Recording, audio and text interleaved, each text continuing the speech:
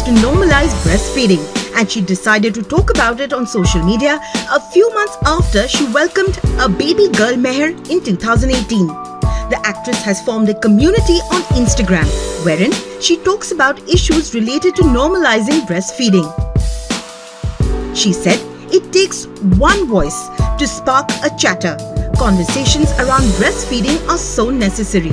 One of the reasons why I started it was because this is an isolated experience that one has only when you do. Sexualization around breastfeeding needs to stop, and it will change only if we have a conversation about it. I have come across so many women who have said the same thing in their own words.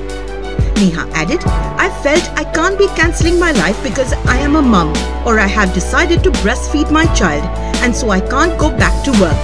I want to do it all. I want to live in a society that's accepting of me in whichever shape and form of being a new mum. And if I am an essential food source to my child, why does it still come as a stigma? I remember when I had to feed my daughter in a plush mall. I was asked to go to the bathroom to feed. So that needs to change.